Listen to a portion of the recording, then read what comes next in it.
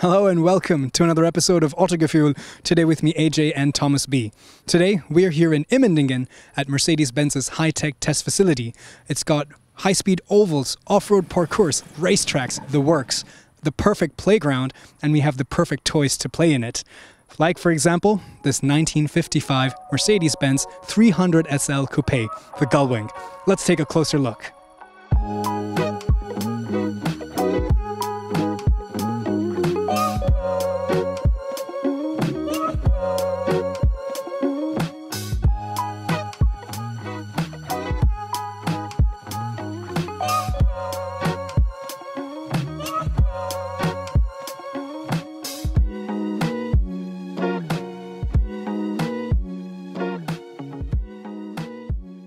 Quick history lesson. So back in 1952, Mercedes-Benz had a very successful race car, the W194.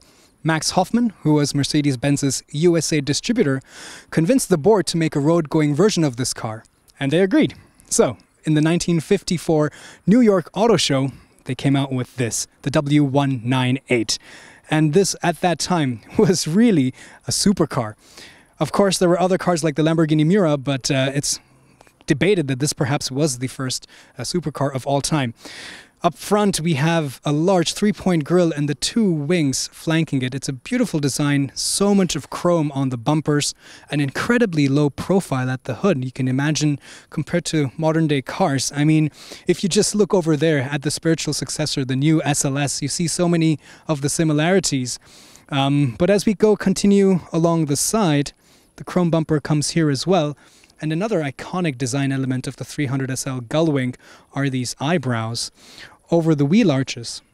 Of course, it's there to look beautiful, but also serves a little bit of a purpose. For example, when there's rain on the road, this helps prevent the water splashing onto the windshield. Also, there is a rear view mirror up here in the front, on the hood itself, on the body, because as you can see, the A-pillar is really narrow, and we'll come to the doors in a minute, of course, but again, just such an old classic 50s design. I also love the louvers, these gills on the side, which again just add so much character, as well as serving a purpose to help ventilate the air from below the car to help aerodynamics. As we go along the side, more chrome along the bottom, a beautiful Mercedes-Benz badging down here. Now, as you might already know, well, this is the Gullwing. So you pull this up and the door goes upwards. Now, why is that? Does it just look cool? Well, sure, but actually, if you look down here, this is a huge sill, and that's because the 300 SL was built with a space frame, tubular frame rather, made of chrome molybdenum. In fact, the SL stands for super light in German. And because this frame goes underneath here and along the sides of the body, it was not possible to have conventional doors which open this way, because this section of the frame down here was crucial for the rigidity of the body. And therefore, this was a design necessity and not something that they did just to make it look cool. We'll take a little bit of a closer look inside once I get inside, and I can tell you so much more about it. But as we go further back, you can see that there is quite a large area here in the back to store your suitcases. In fact, this is probably the only place you could fit any luggage. It is not too large, but enough for a couple suitcases back then.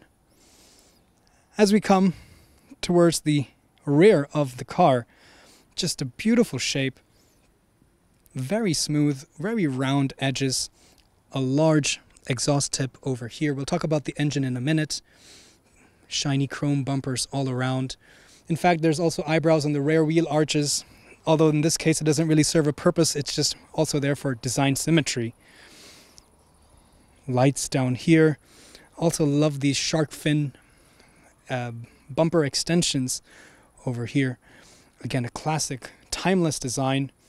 A nice curved trunk hood on the lid with more badging, 300 SL written down here. Unfortunately, I can't open this right now because I need a key, but inside as well, there isn't much space because it is taken up by the spare wheel as well as the fuel tank. So not the most practical car, but what makes it special is the way it looks and of course the way it drives.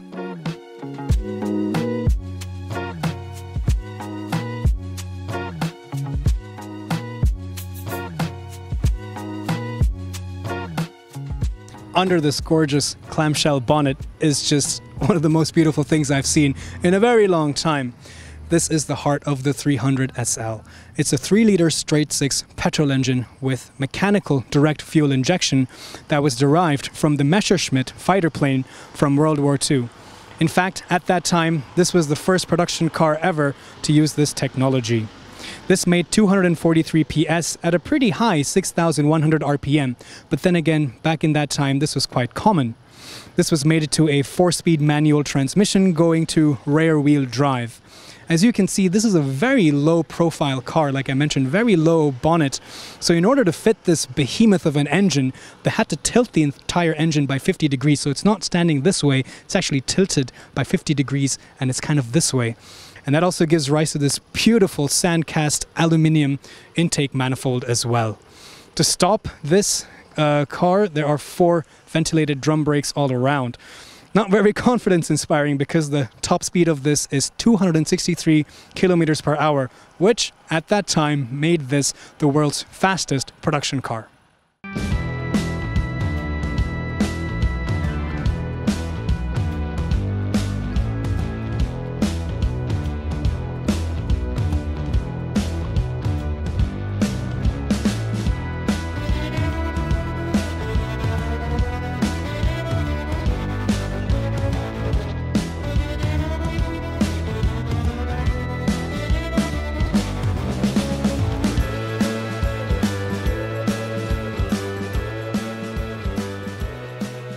Let's take a look inside.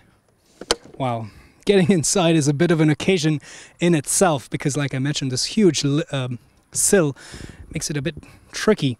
However, you have a little bit of a, something to help you out. You can flip the steering wheel down. It's not the most elegant ingress, if I'm honest, but who cares? Nobody's looking at you. Everybody's looking at the car. And this pops back in. Wow, a beautiful, thin, 2-spoke steering wheel, ivory color, smooth, very nice, pedal feel all across. In fact, there is quite a lot of room. So yes, the frame does take up a lot of space, but it's not too cramped. For 2 people who are not too large, it's actually fairly comfortable. If I were to put the door down, it is a little bit claustrophobic. You feel like the sky's falling on top of you, but I do have just about enough headroom. I'm 5'8". Well, I guess people in the 50s were shorter, so it's not too bad. The seats are very comfortable. You're sitting very low. In fact, this is a very sporty seating position because my feet are stretched out all the way forward. As you can see, my knees are also really down. There really is. It's not like you're sitting on the car, you're really sitting in the car. It feels like I'm sitting in a bathtub with all these sills around me. But oh my God, I mean, look at these gorgeous styles. There's so many, analog, beautiful dials. This is what I love. I mean, there's a fuel meter, there's a speedometer, there's a tachometer, a speedometer, a water gauge, an oil pressure gauge, an oil temperature gauge, and a bunch of, clocks and toggles and switches. A simple clock over here as well. A central rear view mirror on the inside, not affixed to the roof, but rather here on the dashboard. That's so cool. It also even has a day and night functionality. How cool is that? And it works. It's fantastic. And honestly, now that I'm sitting in the car, the rear view mirror outside is actually really useful. I mean, I can see the rear haunch of the car, and yeah, it gives me a good idea on the perimeter or the periphery of this car. A large transmission tunnel here in the middle, very soft seats, no headrest. Of course, back then you didn't really, it was not that common, but the seats are very comfortable. It's also kind of leaning back, so you do have under thigh support, a thin shift lever for the 4-speed manual, and I mean, it's all about the driving sensation. So I think it's about time I shut up and just go for a drive.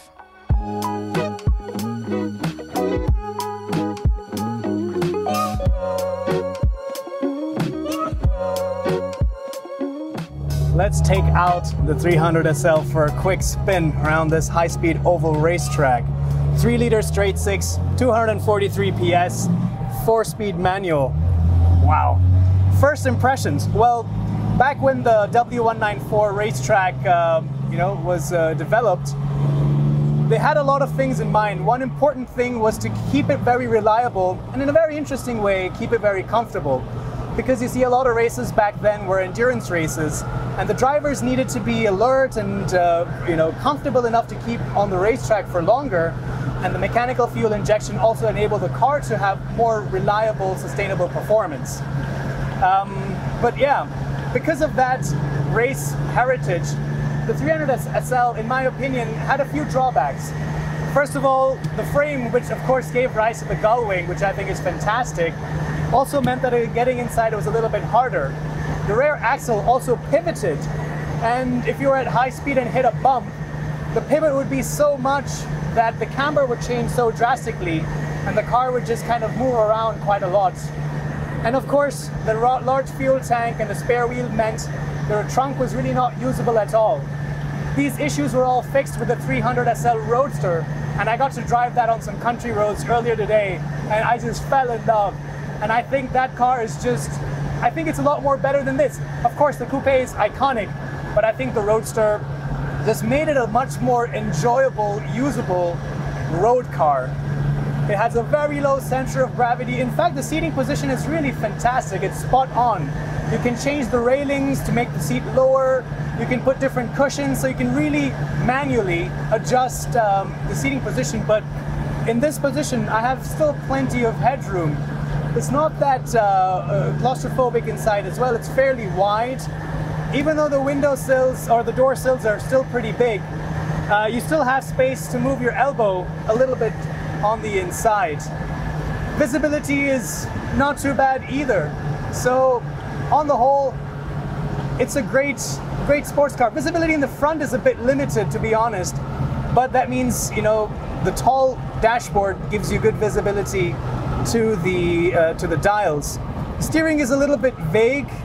The brakes are not the best either. You really have to stand on them. The ventilated drum brakes, of course, from the 50s were not, the most reliable. But yeah, if I come to a stop, it's very easy to heel toe, just kick the throttle, and the gearbox, I think, is actually pleasantly surprised me. It's a very nice gearbox. It's very easy to find the gears. You don't really find any false neutrals. It's very easy to shift. The clutch is also fairly light. So on the whole, the 300 SL really lives up to its expectation. I think it truly is the first supercar. Out on normal country roads and not on the oval high-speed racetrack, a few things also come into play. First of all, even at fairly low speeds, I'm still going only about 40 kilometers per hour right now. The car is very, very loud. The engine is very loud. It's very hot inside. Of course, I have the ventilation on, but it's not very effective. On a hot summer day like this, the metal just cooks you inside.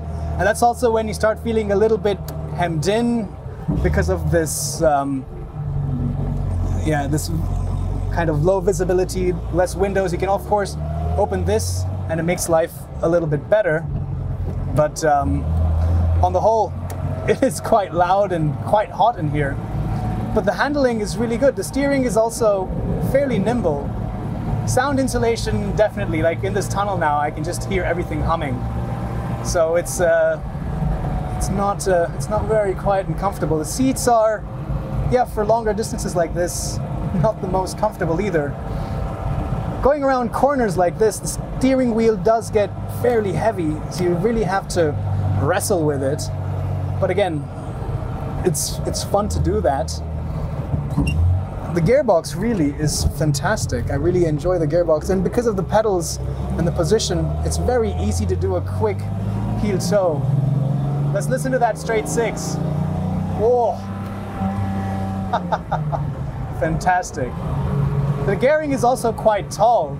So I mean, it only has 4 gears, and you can hit top speed in 4th gear. So gearing is quite tall. In fact, the first gear is there just to help you set off, and not much more than that.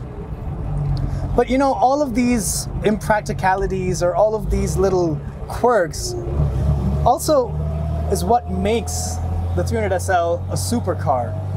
The performance, the extravagance, the doors, but it's everything else. It's the personality, it's all of these things put together that I think really makes the 300SL truly the first supercar in the world.